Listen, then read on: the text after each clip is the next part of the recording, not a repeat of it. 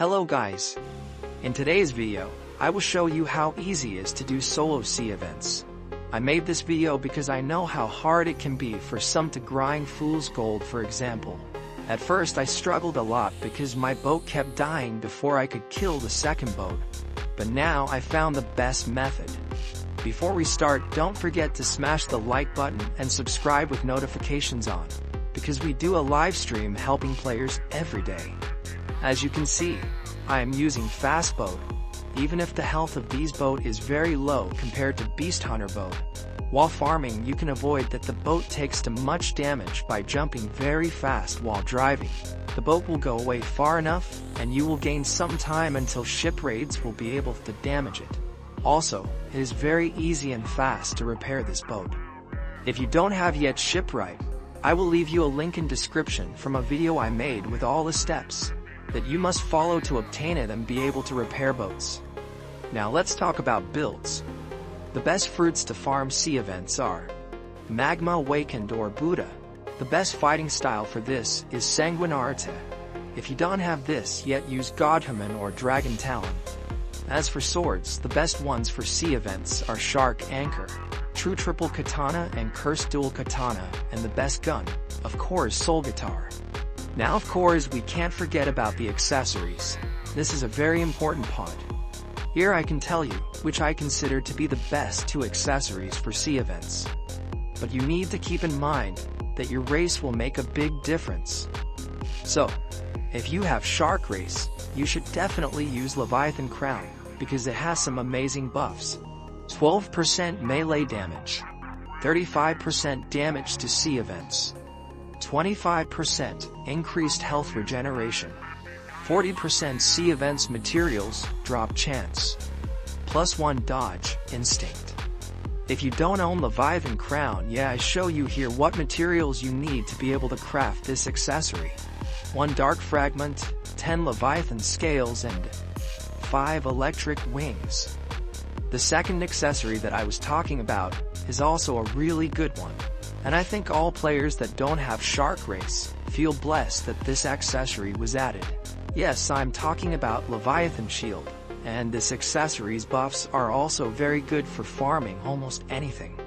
15% defense against melee, sword, and gun attacks, 30% defense against sea events, 90% protection against water damage, 1000 health. If you want to craft Leviathan Shield, you will need 1 Merifractal, 30 Leviathan scales, 10 electric wing, and 20 fool's gold. Please tell me in the comments what your race is and your favorite build for farming sea events.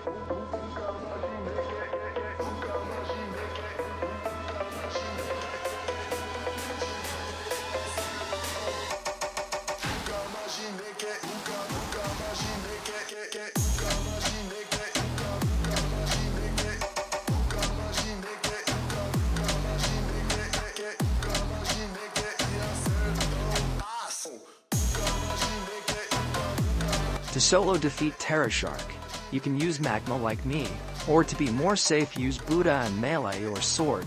If you have stats on sword, also don't forget about Z-move from Sanguinarete. That will considerably increase your health every time you hit the Terra Shark, and it will be impossible for you to die.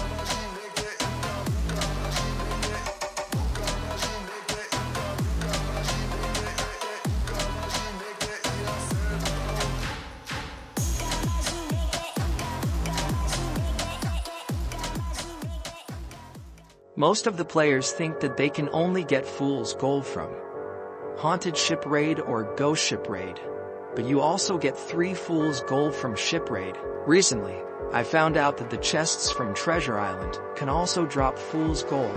To be honest, I still can't confirm this, but I will pay more attention from now on, and I will let you know. Write to me in the comments if you received Fool's Gold from the chests from Treasure Island.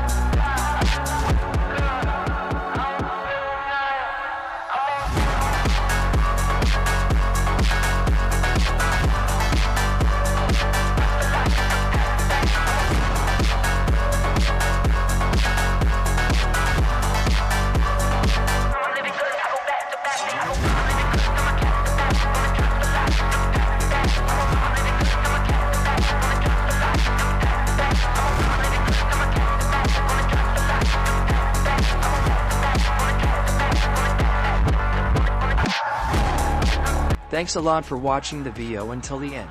Please don't forget to smash the like button and subscribe to the channel because that motivates me to make better content every day.